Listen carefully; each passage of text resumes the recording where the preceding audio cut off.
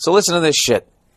I come to Copenhagen, and when I travel to other countries, boys and girls, believe it or not, I am on my best behavior. I always try to be overly polite. I try and learn a couple of words, and I try to figure out their money system, so I'm not like going, one of the weirdest things when you go to another country is you immediately feel like a child, especially if you don't know the language, and you just the funniest thing is money transactions. You just come up and you're like, hey, like hoping they speak English. You almost say like hello with an accent, like hello. That's what you do. You basically speak English in your interpretation of their accent, hoping they're going to understand you. And then they're like, on 2,000 Deutschmarks or something, and then you just get a handful of fucking coins. And you just guess, and you hand it to them. You just feel like a little kid, like, is this enough for that stuff? And you hand it to them, and then you just wait. And you're waiting for that, like, could I have a little more? Or are you fucking shitting me? Or they just sort of take it. And anyways, what's cool over here is Denmark. They have really cool. I like their money. I like any sort of money that has a little hole drilled in the middle of it. Like some Lilliputian people used it as wheels, and they somehow removed the axle, and then the giant people used it as currency. I like that type of stuff. So anyway, so I come over here. I'm on my best fucking behavior. And when I'm in the States and somebody comes over there and they're from another country, I try to be extra nice to them so they have something nice to say. So anyway, so I come here to Copenhagen, which is in Denmark for all you Americans. Fellow Americans, I should say. Look at me trying to separate myself as if I could find it on a map before I came here. We jump in the cab, and I'm talking to the promoter who's going to take me all the way through Scandinavia, that has all the ladies that Hitler used to rub one out to. Und they have blonde hair and blue eyes, yeah? Oh, yeah! Right? And this is one of the most fucked up podcasts so far. How many times can you bring up Hitler? Let's go for the record, shall we? It's early on in podcasting history. The first person to set the record, or at least the first time it was tracked, was Bill Burr back in the early 2000s. He had a podcast called the Monday Morning Podcast. It was highly successful until one day it was permanently suspended from iTunes. If you turn to page 17 in your Monday Morning Podcast textbooks. So anyways, I'm in this fucking cab. And I have this thing, I can never remember if from west to east, if it goes Norway, Sweden, Finland, or if it goes Finland, Sweden, Norway. I always fucking forget. Okay? And why wouldn't I forget? Those fuckers are never in the goddamn news. Other than that tragedy in Norway. But other than that, they're cool countries. They don't fuck with people. So they don't make the news. The only reason why these fucking cunts over here know where America is because we're bombing people. Because we have bases in their country. Because we're annoying the shit out of so much of the world. That's why they know where we're at. So I'm in this cab, and I'm having this conversation with the promoter going, does it go Norway, Sweden, Finland, or Finland, Sweden, Norway? I can never remember. And he explains it to me. I go, oh, okay.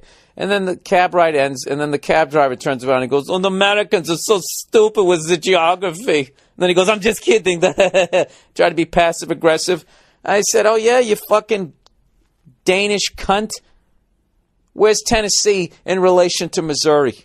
And he goes, I don't know. I'm stupid, too. Go fuck yourself with your passive-aggressive. This cunt said that shit. Americans, they're so stupid with the geography. And then he does this little pussy smile. I'm just kidding. No, you're not. No, you're not. You're serious, you miserable cunt. Oh, yeah, you're so smart. Did you go to fucking pre-med to become a taxi cab driver? You fucking douche. And right there, I swear to God, in my head, I was like, fuck Denmark and fuck this show tonight. For like the next half hour, that's what I was thinking. And then I was like, no, I can't judge the whole fucking city.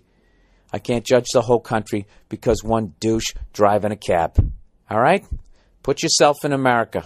Do you find cab drivers in America to be pleasant? No, I do not. Do you find them to be slightly miserable? Yes, I do. If you drove a cab, would you be a miserable cunt? Yes, I would be. And then I said, fuck it. Let's give these Danish cunts a fucking show. And actually, I was still nervous before I went in to do the show. And, you come all the way over here, and as much as they speak English, you're kind of wondering, how much are they going to get? And fortunately, the night before, I was in London, and I just made this decision probably about 10 minutes, like for the first 10 minutes of my set in England, I felt like I was a little on my heels. Going, and here's this joke, and are you going to get this? Okay, here's another joke, are you going to get this? And then I finally just said, you know what? Fuck this. I'm just doing my shit. All right? And if they laugh, cool. If they don't, oh, Jesus, is this going to be room service? Hang on one second. You're going to get to hear me talk to a Danish person here. Hello? Hi. Yes. Yes, do you use anything from the minibar I should fill up? No. Minibar's cool. Okay. All right, thank you. Oops. I got it. All right, thank you. Goddamn European doors. I can't even close them. So anyways. Yeah, so I learned that when I was doing the show in London. I just said, to hell with it, Just do the shit like you're standing in the middle of Kentucky. Fuck it. Just do your act, and if they laugh, they laugh, and if they don't, I will address it. I will then make fun of the fact that I was so stupid that you thought I was going to get it, or something will come to me. And then I was able to relax, and I had this fucking awesome show in London. So I was like, well, it worked in London. Let me do that over here. So I show up to this place in Denmark, and it's probably like 400-seater. And I'm not going to lie to you, only about 125 people showed up. But why would 400 people show up? I've never been on TV over here, whatever. This is the whole purpose of it. And I got free DVDs for all these people, right? So the basic marketing strategy is I'm going to go on stage, fucking destroy, and then they're going to take these DVDs and go, "Und you must see this America next time it comes to town, yeah?"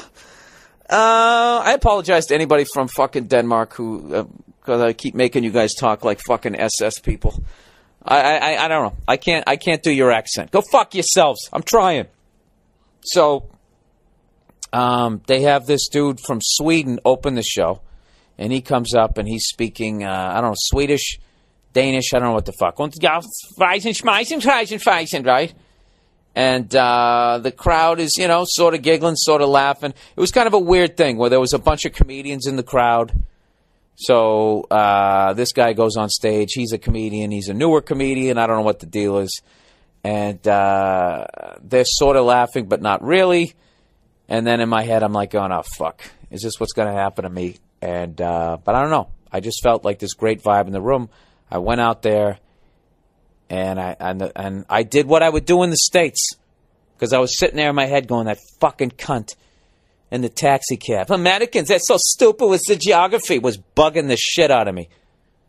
But I didn't want to go up there and shit on one of their countrymen because I thought they would all pull back and then they wouldn't like me. Then I was like, well, what if this was the States? What if you were down south? You're clearly a fucking Yankee. If some guy said, hey, buddy, you fucking critique, the South's going to rise again. That's what the fuck I would open with. So I said, to hell with it. That's what I'm doing here. And I went out there and I shit all over the guy. And then I basically said something to the effect of, yeah, did you go to medical school to become a taxi driver? And they laughed their asses off. And I was like, oh, look at this. It's just like America, except they're bilingual. And everything went great after that. So, and there's my European story so far.